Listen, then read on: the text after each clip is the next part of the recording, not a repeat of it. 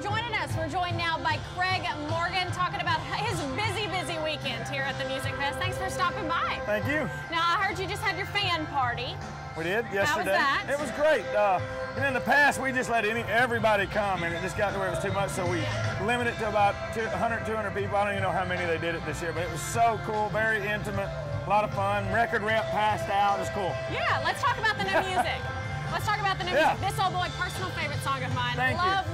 Love it. The new single just come, that has just come out as well. How are you feeling about this album and kind of the reception you're getting from fans? Better than anything I've ever done in the past. I know everybody says that, but I've even went as far as to say that this may be the best record I ever made. We put a lot of effort into it. I had a lot of time. There's a lot of elements that go into making a record. Yeah. And this is for the first time in my career when making this record. Every one of those elements were as good as they could be. And that's hard. The record label I'm with is just over the top. It's just, they're wonderful people. So they allowed me to be in a place that I've never been before, emotionally, spiritually, personally, physically, everything. So, and the songs, I feel like we're writing better than I ever have. The stuff I didn't write came from people that I've written with.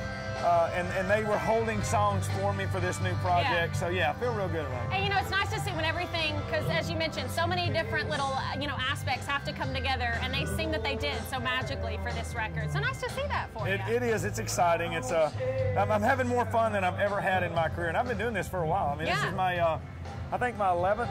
Now don't tell on yourself festival. here. Yeah. But you know what? I love it. And like I said, I'm having more fun now than I ever have in my career. Yeah. Okay, now you love your music, but I understand we might be seeing you on TV soon doing a little acting. Oh, yeah. On a show. Tell everybody kind of a little about that. Yeah, well, the video, This Old Boy, I had Angie Harmon in the video. She's the star of Rizzoli and Isles, one of the stars. They called and said, hey, would you like to be on the show? And I said, yeah, and I thought they were going to have me do a cameo. I'd just done a performance on Army Wives. Yeah. And it had some lines in that, but it was me being me, so it wasn't real difficult. And they told me that, I had a character, and they told me a little bit about the character, and I did the read for it, and I got accepted, and ended up being it's really cool. I play the character of a medical examiner from Texas coming to help them. Well, I come up there for a seminar, but I end up helping them solve a crime. So, very cool. Do you think you might end up moving into being a medical examiner then someday? You seem multi-talented. I don't know. That could be next. I hope to move into the guy playing the medical examiner on a regular basis, but I won't be the medical examiner. Well, that would be cool. Yeah, it'd be fun. All right, you're going to be performing and talking to fans. You've been here many times, as you said. What's kind of your favorite part about getting to chat with the fans? It's just the interaction. Yeah. Hearing the response about the music.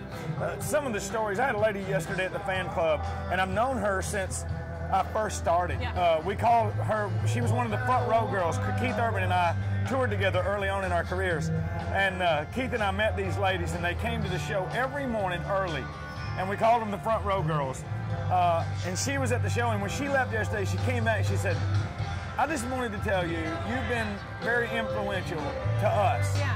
And that's nice. I mean, because it's just music. Yeah. But it's amazing to hear the stories and the impact that we as artists and that our music has had on their lives. And that's just very rewarding. I'm not a lyricist, but I think that could be the title of your next song, Front Row Girls. It could be. What do you think? Let's hope. All right, busy summer planned for you, tied into the state of Kentucky a little bit. That's right. The GNCC, we race the Grand National Cross Country Racing, off-road dirt bike racing, and we have a lot of races actually in Kentucky.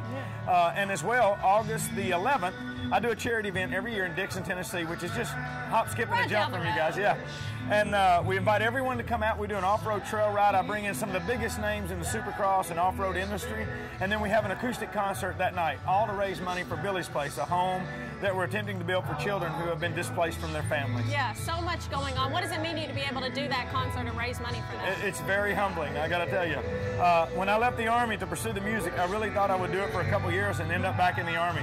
So now, to have been in it for so long and still to be able to do it and to be able to give back so much, especially to our community, it's a very humbling thing. So. Yeah, and we're also going to be right here back on the 4th of July. Yeah. The big 4th of July celebration will be performing right here in Nashville. Concerts are your thing. What are you going to do? We appreciate you talking to us. Thank you. Thanks.